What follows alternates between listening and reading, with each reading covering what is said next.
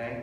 This is going to happen when you're doing a cold reading. You're going to be at an audition one day, and they're going to like you, and they're going to say, I really like you, but I want you to read a different role. And they're going to say, here's a scene. Go outside, work on it, come back in 10 minutes when you're ready, and we're going to run it. And so you're going to go outside in the lobby. You're not going to have time to memorize it. You're going to have to work on it the best you can. And what we don't want you to be doing is having your head in the page the whole time, right? So all I'm going to ask you to do is remember this for now. The only thing I'm asking you to do is I do not want you looking at your lines while the other actor is talking. I'll say that again. It makes sense. I'm asking you to not look at your lines when? When the other actor is talking. Which makes it really good because you can look at your lines while you're talking, which is kind of convenient. So you never have to worry, again, about not knowing your lines because you can look at your lines when you're talking. I just don't want you looking at your lines while he's talking. Now, why do you think that is?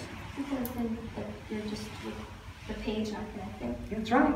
And everything that he's saying or doing needs to color the way you speak. So if your head is down here while he's talking, how is your reaction going to be honest? It won't be. You're going to be giving me what you think you should give instead of what it really is. Does that make sense?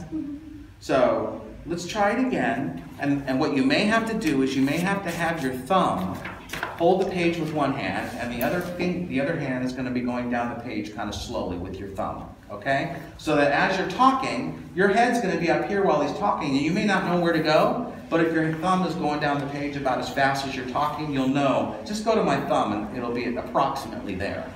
Do you follow me? All right? You ready? So you're going to be thinking to make sense of it, so you're going to probably want to hold it with one hand, and your thumb is going down the page with the other.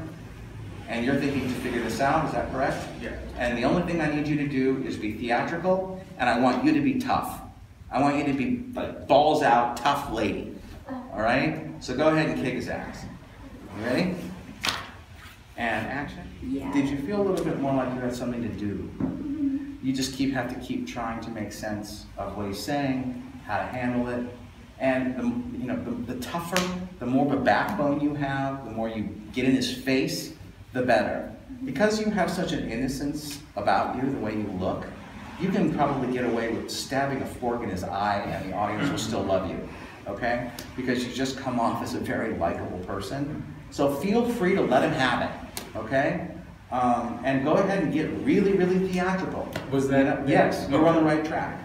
But don't be afraid to floof your hair, and get really like theatrical, No, it was yes, exactly. Get overly dramatic. Yeah. Be like a little bit of a diva, okay?